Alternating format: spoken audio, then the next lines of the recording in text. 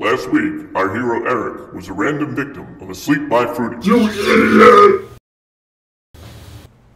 With school back in session and Halloween coming around, we thought it would be a good time to do a robotics demonstration and show how Eric was made. And so we're going to give Eric his facelift and demonstrate to our audience how you can make a simple talking skull at home.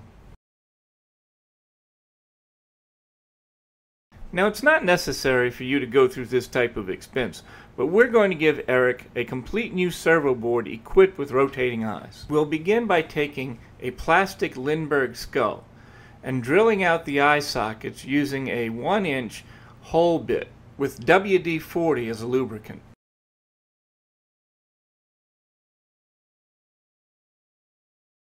Next, we're going to put 2 marks right next to these protrusions underneath the skull. Conveniently, these 2 protrusions allow us to fit in a 3-inch hole saw to drill a hole through the bottom of the skull. Now we'll use a drill press and the 3-inch hole saw to slowly and methodically drill that 3-inch hole through the skull. Once again, we will use WD-40 in order to keep the plastic from melting and stop it from causing the blade to bunch up. It is also important for safety reasons to have that skull tightly secured before you begin drilling.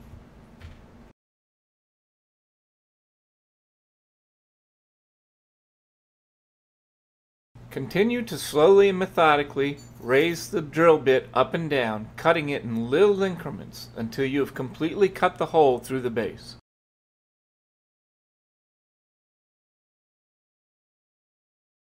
Next, we will use a Dremel tool with a cutting blade to cut a rectangular area where the base of the eye mount will fit.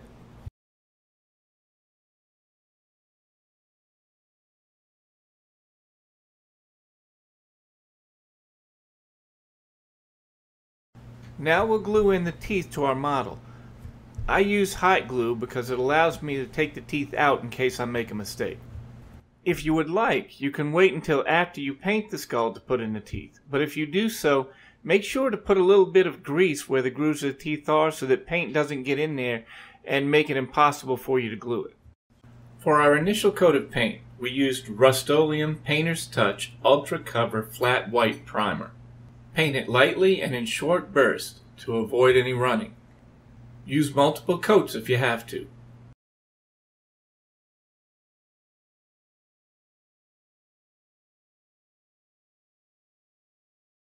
For the high contrast areas between the teeth and in the bone, we're going to use Krylon Color Max acrylic latex using a gloss leather brown that can be cleaned with soap and water. We'll begin by brushing a streak of leather brown in between each tooth. Next, we will use alcohol wipes to feather the brown acrylic latex paint into the white oil-based primer.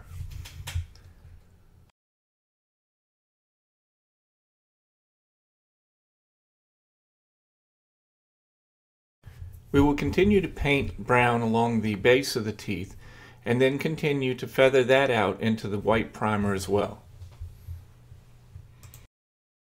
Continue to paint brown lines anywhere there's a change in texture, a split in bone, a connection at the nose, a separation in bone structure, essentially any change in contrast, and we will continue to feather that into the white paint.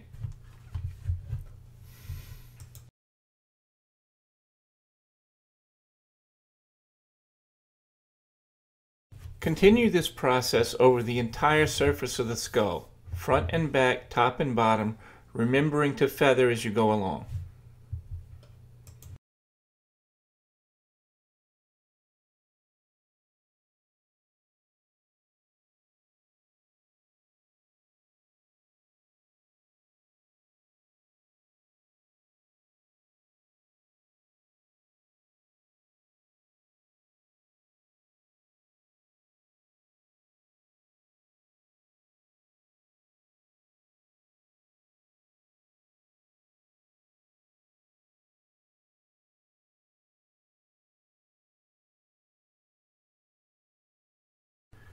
Make sure to paint the interior of the eyes and the nose a solid brown so that as little light reflects as possible.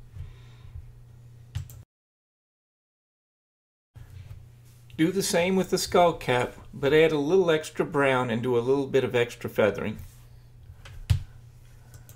Finally, I used a Rust-Oleum Premium Latex Flat Black to paint the interior of the skull. Do the same thing for the interior of the cap.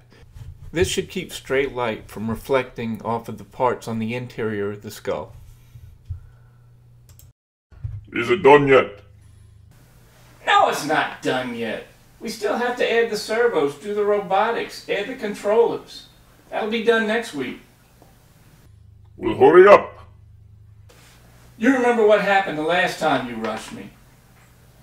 You put me in a watermelon, you idiot. Well, I took you out and put you in the computer. Be happy. I don't like being in this computer, but it does give me a lot of power. Yeah, well, be careful with it. It's time for lights out. Whoa, Eric! You out of your mind?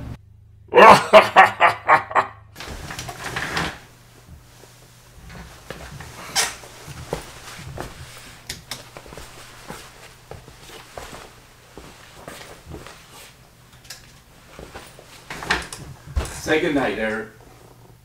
Good night, Eric.